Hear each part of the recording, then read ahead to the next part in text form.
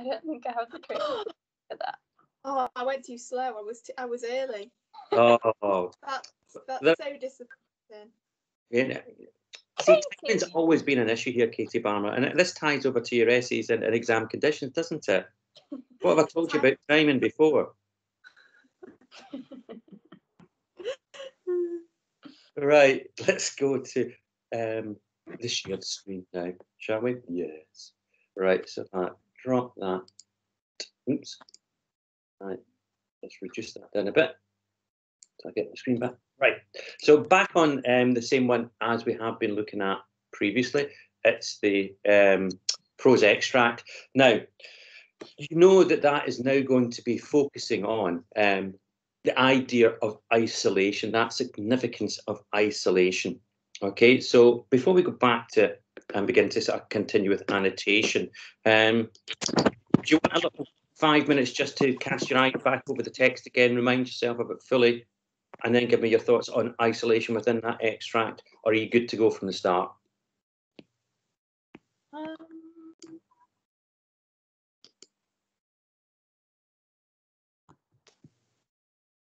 Right, I'm going to make the executive decision. 5 minutes just to cast your eye back over the text again, with the focus now on the sense of isolation within that extract, okay, and how significant it is. Okay. Okay, good.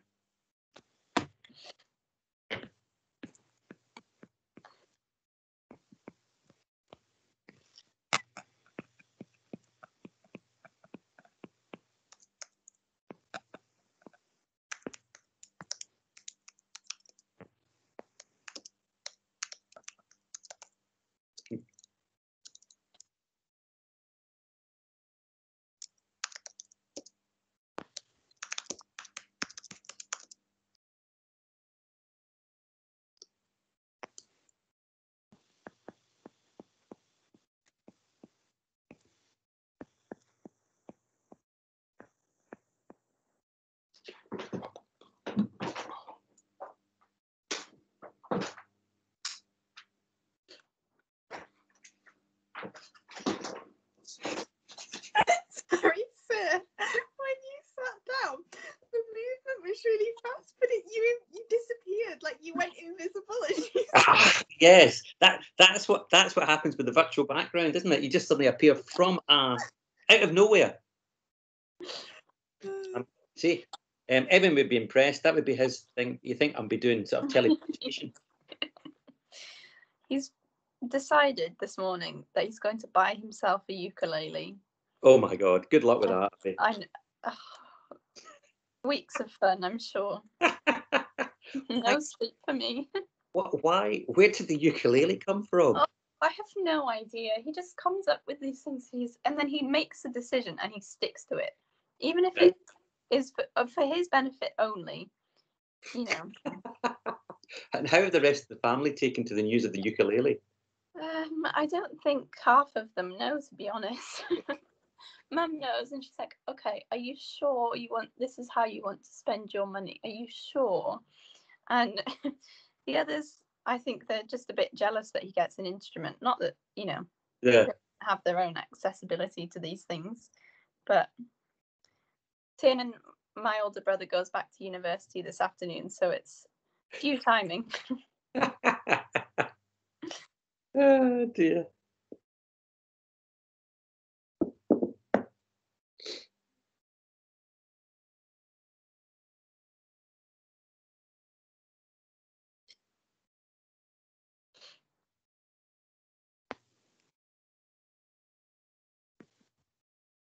Okay, give me a couple more minutes.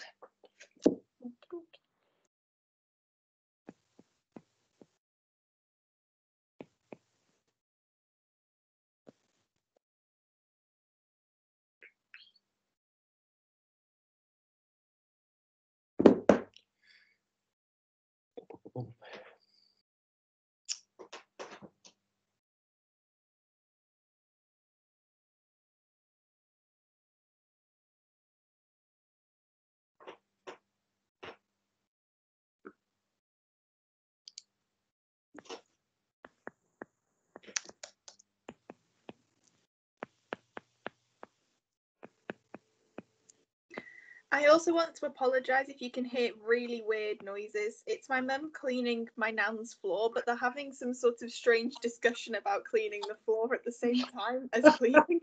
And I can just hear some questionable phrases. So if you can hear any of it, it's about the floor. Right, I'll be sure to bring that up at your parents' evening slot next week.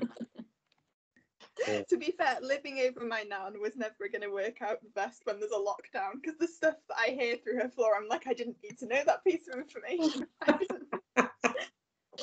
Oh dear. She spent 40 minutes the other night talking about her new dust cleaner thing that she's bought. Honestly, 40 minutes.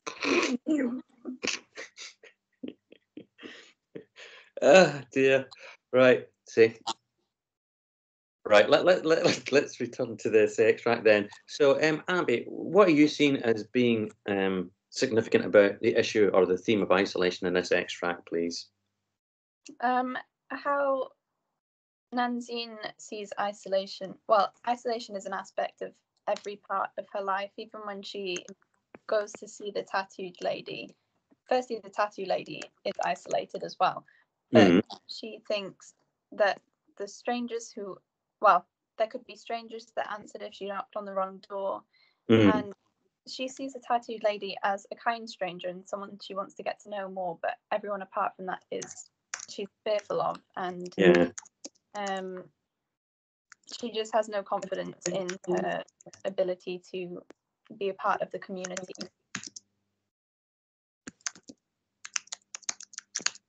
Okay, good. Katie, what about you?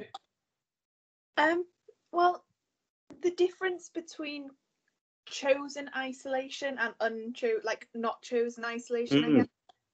Right, so we can think about, just tidying the phrase up a wee bit, we can think about self-imposed isolation, yeah? Yeah. Which is, you agree that's a deliberate choice, isn't it? Where do you see that, Katie? Well, Nazine is forced out. Firstly, like, she's, sent away to London, so she's forced out of home, and then she's forced to spend every day alone. Whereas the tattoo lady is like, she's detached and she doesn't want Nazine doesn't think she'd want the interruption. It's like she's choosing that style of life. So that makes the tattoo lady, and if you think about literature, what type of character does that make the tattoo lady?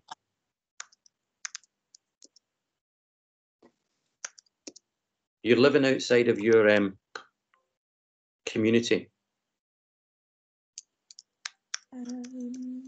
Big clue. You're living outside. An outsider. However, did you guess that, Abby? That was divine insight there, I would say. I just know these things.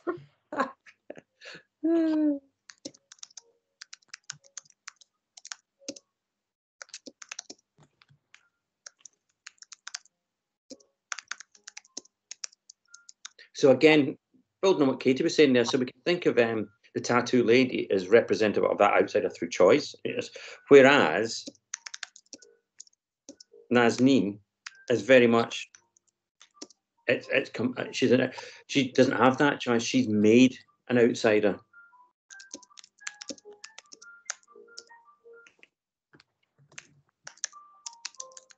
Hopefully you can hear in the background how I'm multitasking once again. Yes. Are you impressed? Very.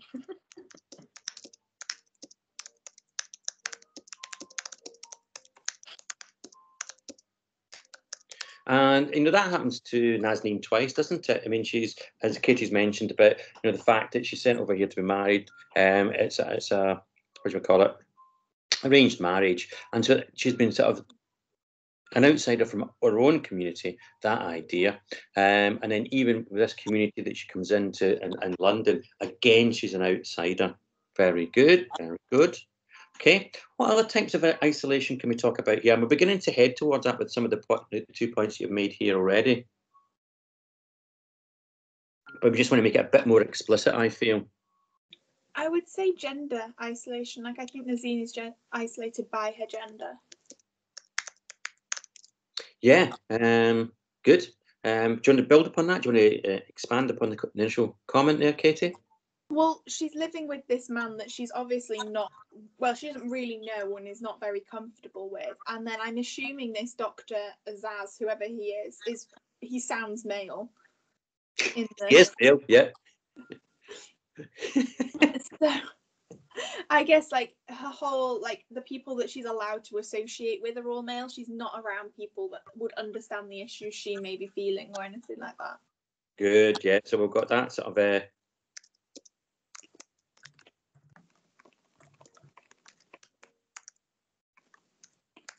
so we've got the male dominant background, yeah.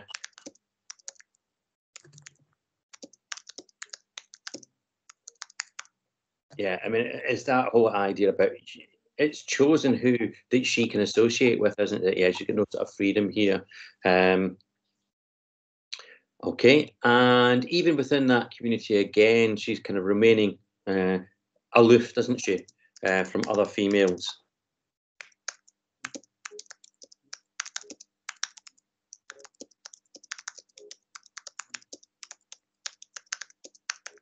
Okay, good. Abby, back to you. I would say cultural isolation as well. Oh yeah, it's a huge one, isn't it? Yeah. So we've got that sense of cultural isolation. And what gives you that idea of the cultural isolation there, Katie? Abby, sorry.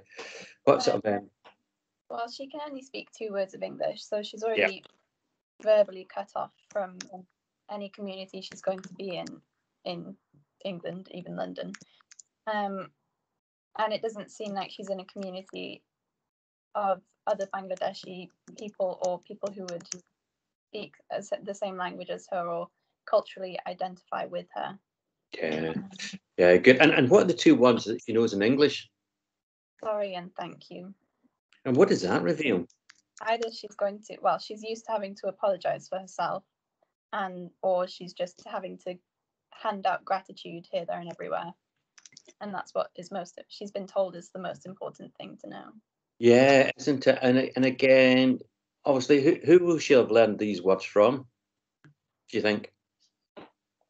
Her husband. Yeah, and that's the only 2 words that he's kind of armed her with. And this it's almost like, you know, as far as he's concerned, that's the only 2 words that you're going to know. Yeah.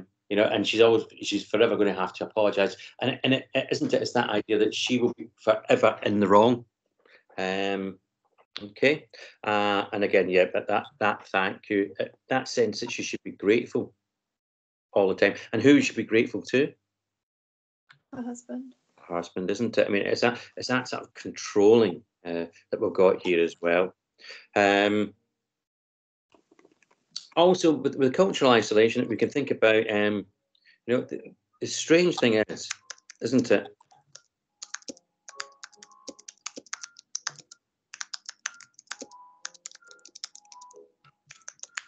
And what we're getting here, you know, obviously, if we're thinking about the food that's being prepared, she's not, and again, that's also probably through her husband in a way, isn't it? It's that idea. There's no sense of assimilation going on here. The use, you know, that when they come round for dinner is back to their own food and their own sort of style of food, that sort of thing. And also, the house is being run very much on the sort of cultural beliefs of Bangladesh as well.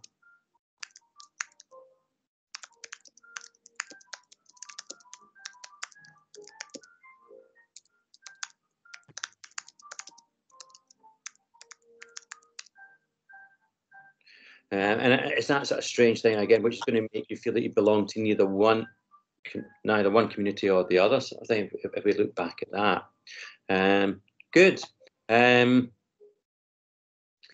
And if we begin to think about, going back to the idea that we had within the PowerPoint and the previous lesson, how is the author kind of structured this this part of the extract? How has that been structured to reflect isolation?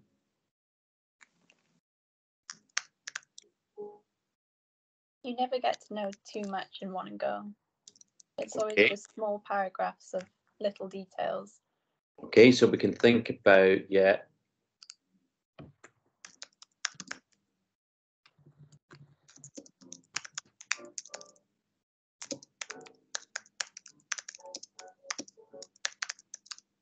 Okay, so we've got that. Then think about the style of the narrative here.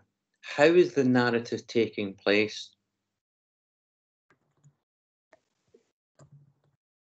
It's just her thoughts. There's no conversation. Yes. Yep, carry on. Oh no, that was basically it.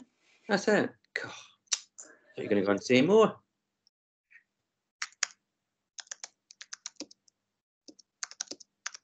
I guess it also focuses on her worries, which is generally a sign of someone who's isolated, is that they're fixated on their own sort of issues because they don't understand anyone else's. Good. So we've got the narrative structure you said there. That's the thoughts of Nazneen. So what sort of dialogue are we having?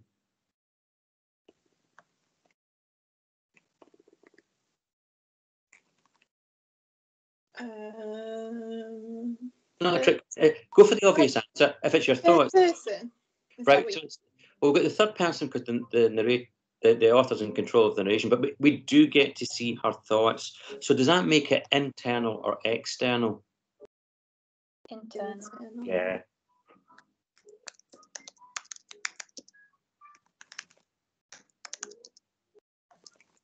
Oops.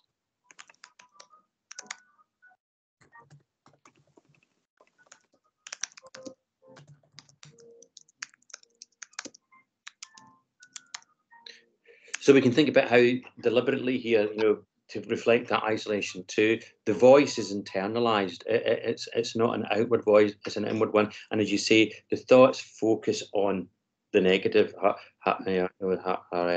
weaknesses at the moment, that sort of thing, her failings.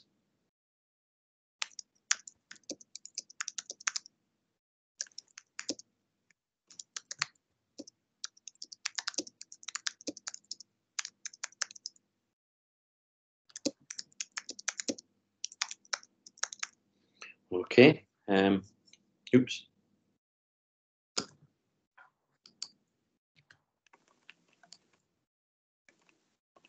Okay, so let's go back to the actual text itself here. Just want to move that a bit out of the way. We can take that one out of the way just now. I'll pop it back later. So we've got Nazneen thought sometimes of going downstairs, crossing the yard and climbing the Rosemead stairwell to the 4th floor. She might have to knock on a few doors before the tattoo lady answered. She would take something, an offering of samosas or bhajis, and the tattoo lady would smile, and Nazim would smile, and perhaps they would sit together by the window and let the time pass more easily. She thought of it, but she would not go. Strangers would answer. She knocked on the wrong door.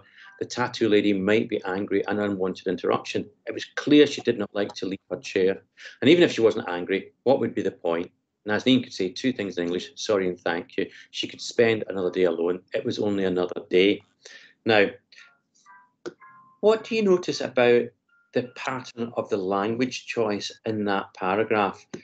Give me words to highlight, please, that all connect together, that all begin to reflect that sense of isolation and doubt within the character. An offering. Right, so we've got an offering. Yeah, why do that? Okay, I'm going to kick off with the first one as well. We have Nazneen thought, so we've got that internal thought, and again, thought is something that doesn't have to be definite as well. So you say, yep, we've got the offering. It's like trying to take a gift. Okay. What else can we highlight? Perhaps. Good. Second line of that paragraph. There's 2 words again that tie into thought. Perhaps. Might. Yep.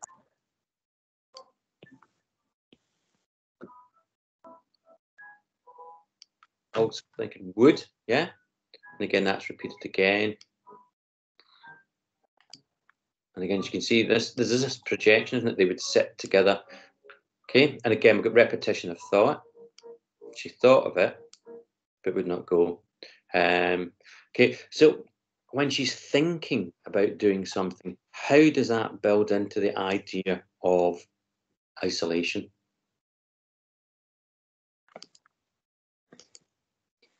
It's all hesitant and not Good. real. It's no action is going to be taken from it. It's just a hypothetical. Good. Yeah, spot on. And the only thing she's clear about is that the tattoo lady did not like to leave her chair, so why would she want to speak to Nazanin? Yeah, isn't it? And again, she's already, isn't it? She's already thinking of reasons not to do it, isn't it? You know, she thinks, because she doesn't want to. Yeah, might upset her, that sort of thing. But good, yeah, we're seeing that.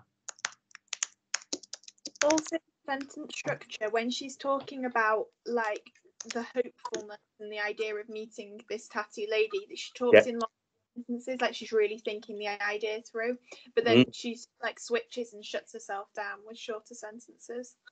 Good. We can pop that down here. Yeah.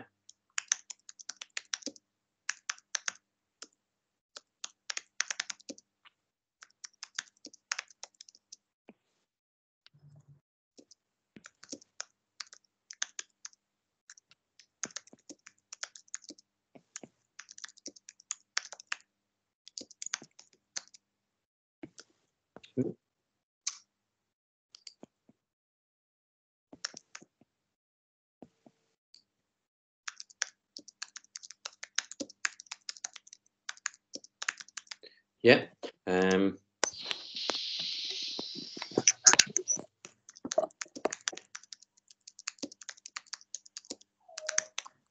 Yeah, as you noticed there, yeah, that bit, because it's almost like she's sort of playing out a potential, but then straight away, yeah, she shuts it down because she again goes back to the thought of, yeah, it's not going to work. That she always sees a pitfall.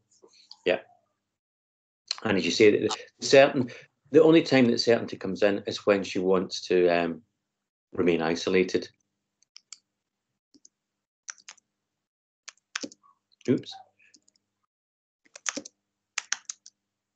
Can you hear my dog? Yes. Yeah, that is, again, my wife has gone out, left her alone, and she's just returned, I think, clearly. Yeah, so we don't torture our dogs, honest. Mattie has taught her cat to sit, and she's so proud of it. She's told it like 3 times. Yeah. Oh, that is quite impressive, though, isn't it? Because cats aren't that obedient, let's be honest. She was like, Katie, do you want to see my cat sit? I was like, you're right. Performing cat. Oh, dear. Right, so good. These points that you're picking out now, really good. Good. And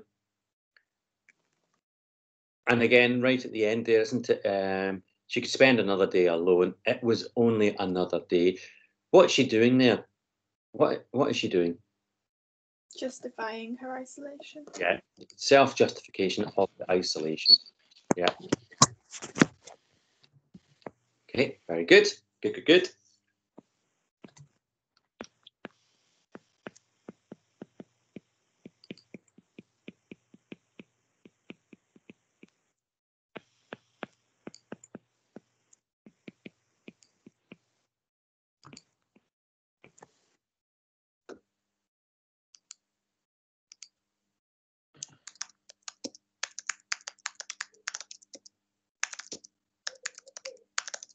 Okay, so we've got that. That's good.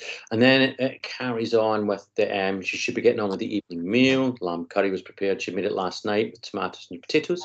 There was chicken saved in the freezer from the last time. Dr. Azad had been invited but cancelled last minute. There was still the dal to make and vegetable dishes, the spicy to grind, the rice to wash, and the sauce to prepare for the fish that Chani would bring this evening. She'd rinse the glasses and rub them with newspaper to make them shine. Tablecloth had some spots to be scrubbed out. What if it went wrong? The rice might stick. She might oversalt the dal. Chani might forget the fish. It was only dinner. One dinner, one guest. Do we see anything there that's adding into that sense of isolation within the extract?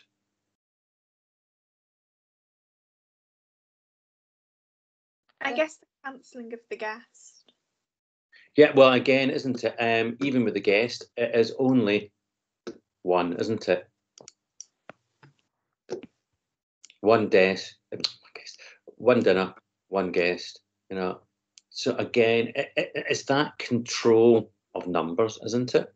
So it's hardly sort of broadening her sort of friendship group and integrating her into the community. What else tells you that she's isolated here? The fact that she's prepared the next day's evening meal the night before.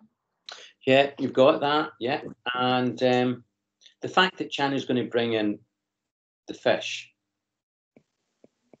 What's she not doing in preparation for this meal? Or what does she not have to do? Going out and seeing the world. Yeah.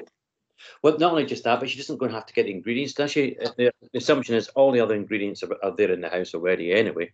She's just waiting for the fish to be brought, which her husband's going to bring home at the end of the day, sort of thing. So it's almost like there's no reason for her to leave the house. That's been done deliberately.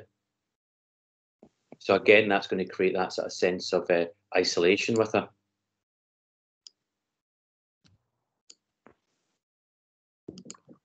Put this back up to its rightful place, which I think was up. Oops.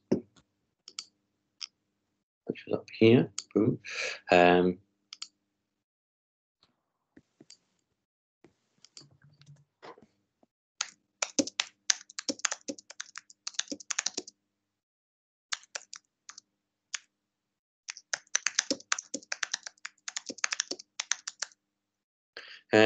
And it's almost like she's a willing, isn't she? Sort of a willing. I'm going to put that word prisoner in inverted commas because she's clearly not a prisoner, but it's that idea, isn't it? Through that isolation, she's finding reasons not to leave the house, and so she's kind of just sort of it's that meekly accepting that that's her role here. Which again we can think about coming through and be from our cultural heritage too, which prepares them from this sense of isolation, even within their own community.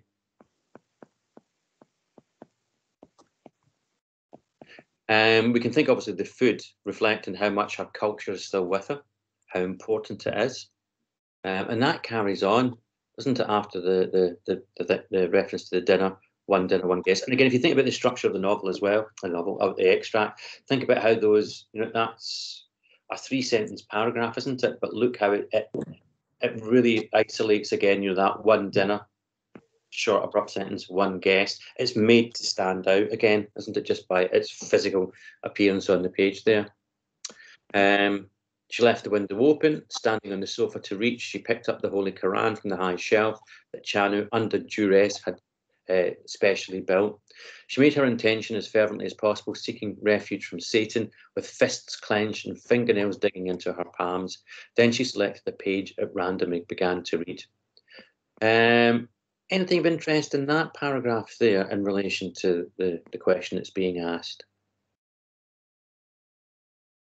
The only relief she has from her loneliness and kind of her desperation for relief is her faith. Yeah. Even then, it takes effort for her to get up on the sofa, to reach up, and to be able to access that. So even that is being compromised by Chanu. Yeah, and he does it, doesn't he? Only under duress, sort of thing, isn't it? Yeah. Good. Again,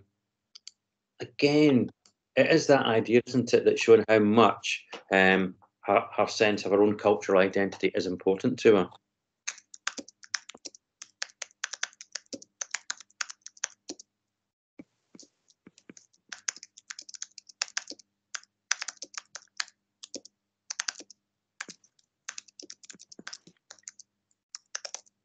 I mean, you do get the idea. Do you think her husband is going to be as religious as she is? No. The fact, that the Quran's up on a high shelf, it's not easily accessible, especially not for her, isn't it? But for her, so again, her food, her faith, and her religion, they're important to her. But these again keep her excluded.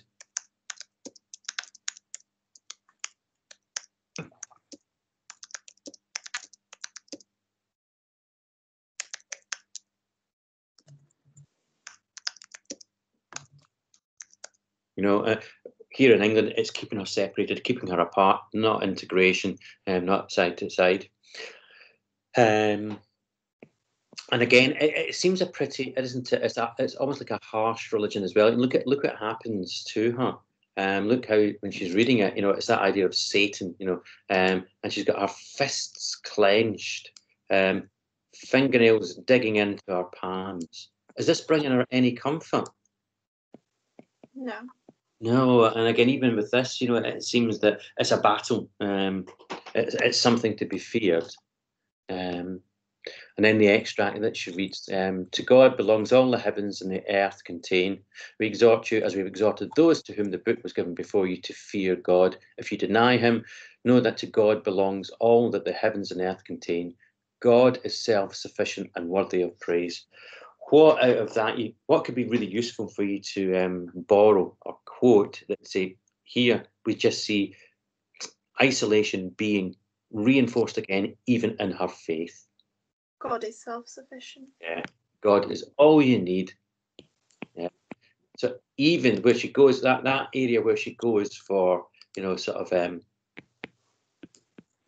won't say sort of peace of mind, but where she's going for some comfort, even the religion is telling her, you know, God is all you need.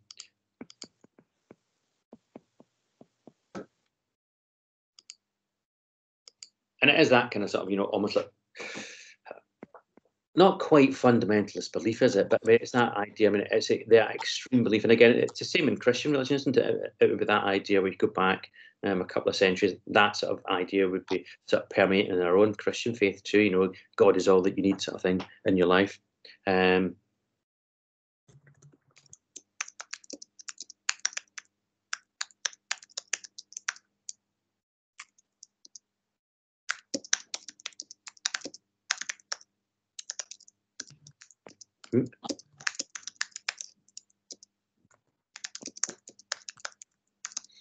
remember, this is supposedly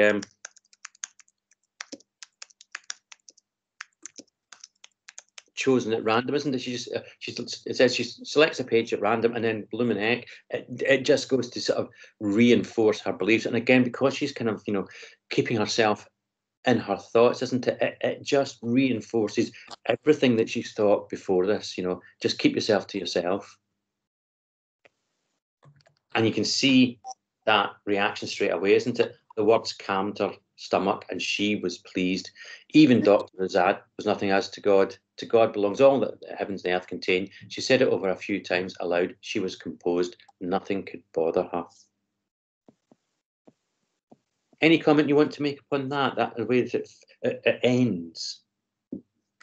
The bit where it's like Dr. Azad was nothing to God. It's like people aren't as important. It's like isolation is nothing because you have God almost. Like, why bother making friends? Very good. Yes. Yeah. It's that spiritual being. Yeah. Is everything. What about that? She said it over a few times aloud. She was composed. Nothing could bother her. What's the impact of that? What's the effect of those words? How is she using them, do you think? She's using them as instruction and taking them as literally as they can be read. Oh, good. I like that. Yeah. Yeah. And it's almost, isn't it? It's almost like it's a mantra, isn't it, to get her back into that? It's almost like she's kind of zoning out from human contact, isn't it? It's retreating into that sort of spiritual place in her mind, saying, right, you know, God is everything. You know, God is everything. Everything in the heavens and the earth, that's God. All is God, and that's all I need. So it's almost, isn't it, like it's some sort of, and as you say, kind of instruction that she's giving to herself to shut herself down and just to remain completely and utterly isolated.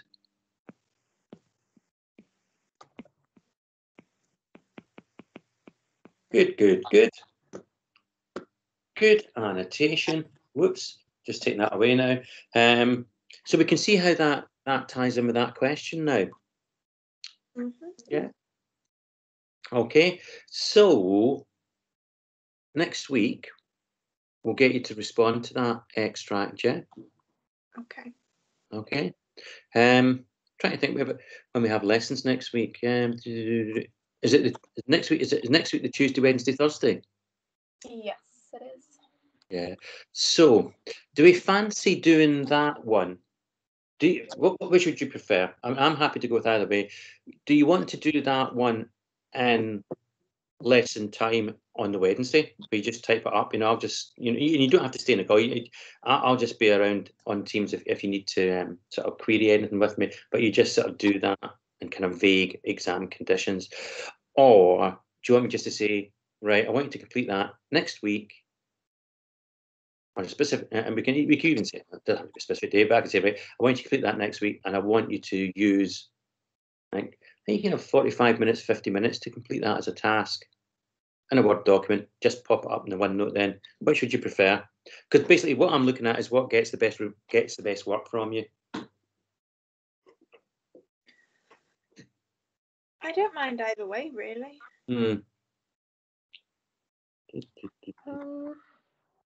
Can we do it in lesson time? Yeah, do you want to do that? Because I just didn't want you to do it and think, oh, it's a bit of a waste of a lesson sort of thing. I'm happy to run it that way. I don't mind. Yeah, so if we say we'll do that on Wednesday then, yeah? Yeah. Okay. You do it on Wednesday's lesson right in the middle, because that Monday we can set up all the creative things as well. And we will be doing more of these sort of unseen prose extracts as well, get more practice at them. But I think, yeah, we'll do a lot of the creative stuff on Monday, set that up. Wednesday do the task, and then on Thursdays we'll begin to look at another kind of unseen extract as well. What I might get as well, what might be quite good, is for you to teach me and the rest of the group. If I gave you how about if I gave you an unseen extract to take away with a question, and then you take me, so that you each get an opportunity to take us through it. I think that's another good way of gathering evidence. Okay. I'm trying to read Katie's eyebrows there. I'm not sure if that's a positive raising or a thinking that one. Thinking that one over the weekend. I just thought it'd be, again, it'd just be maybe nice for you to lead, because do you know what's going to happen at university? There'll be tutorials where you'll have to take the lead. You'll be given the paper and saying, right, next week, Katie, I want you to take us through, and it'll be, it's something to do with your politics module. Yeah. It'll be next week, Abby, I want you to take us through step-by-step guide, how to deliver your first baby to the rest of the group. Bring your own props along if you wish. But you're going to have that to sort of, you're going to have to sort of take tutorials at times. That's what you'll have to do. Maybe a good thing to sort of maybe think about. And yeah, don't worry. I mean, I wouldn't expect you to fill the whole 55 minutes like I do with just flipping asides and all that sort of stuff. But I just thought it could be like a 15-20 minute slot where you take us through. This is how I tackle this extract. This is what you should be looking out for. Okay. One to think about, I think. I think it'd be quite good, quite useful. And what you do is you'll get your feedback on your handmaid's essay over the weekend. Okay, so that'll come back, because that's all. I know you both submitted them all now and you're both happy with them, so that'll come back to you this weekend as well. And as a Brucey bonus, you might get that unseen poetry back this weekend too. Hey. What? The long-awaited unseen poetry. Yeah. I'm gonna have to reread my answer, sir, just to remind myself. I'm going to have to go back and reread the poems as well to remind myself of the question too before I do the proper marking on it. Yeah, sort of thing. But yeah, get those done, sort of thing. Yeah, but that's very good work again. And now we just wait for Mr. Drakeford's announcements today. See what's happening in Wales. There may be the slight glimmer of hope. I'm thinking maybe that after the March the 8th one seems to be a common date that they're all looking at now. So hopefully then maybe we might actually get back in a classroom sometime March, maybe. Well, I think definitely after Easter. I think it's a definite after Easter. It's just whether we get in a little bit before or not. Yeah, I think once it starts warming up, things will move a lot faster then. Yeah. How you been coping with this one anyway? This lockdown, just to finish off. Has it been a struggle? More of a struggle this one than the other ones? Or has it gone okay? It's been strange. Christmas was a weird time for me, but I think having school and having lessons all day is just you just don't remember. It's just a routine now. It's just that's what it is. And then apart from that, because at the minute everything is just essay to essay, assessment to assessment. Yeah. That's just all it is. So. Yeah. However, you now have your virtual pub meeting to look forward to with Shakespeare, Gatsby, and a poet of your choice. Can we dress up, sir? Can we each be one of them? And can we? Oh my Gideon! Katie, we can wear our book date, our World Book Day. Oh yes! Blimey! That is a thought. There's a thought as well, sort of thing. Just to finish off, how's the thing me coming along? The Romeo. Is that hit the buses at the moment, or? Well, we've chosen the. Oh, have you? Oh, very good. Excellent. I'm so excited. See. At least we still have some creativity going. I'll never pass up an opportunity to express my love for Katie. Oh, what are you going to see? You're not going to have that. I'm telling you now, you won't get these bizarre tasks to do at university. It's all going to be very straight laced. And I'm just imagining a tutorial one day, one of you saying, "Could we try doing this?" And the professor's just going to look at you and just think, "Good God, what were you taught at school?" Yeah. Right. Okay. Well, thank you. That was a good week, good lessons as ever, and I will see you all Tuesday next week to discuss creative things. Have a nice weekend. And you too. Okay. Right. Bye. See ya. Bye.